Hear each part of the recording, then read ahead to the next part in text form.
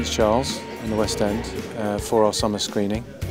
Every year we try and screen the best films of our graduating cohort, and it's a celebration really for the programme, the students and the staff.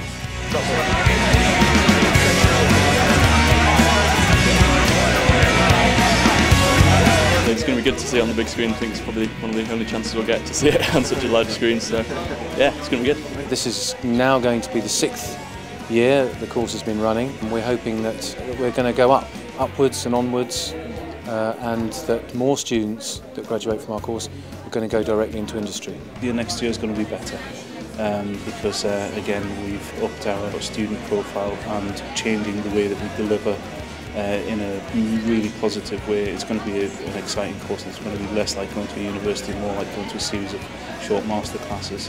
It's hard, it's fun, but also it's a learning process, and TVU provides that. There's definite potential there for later years to sort of really be a kind of thriving film course, and maybe even going to be one of the best in London at the moment, I think.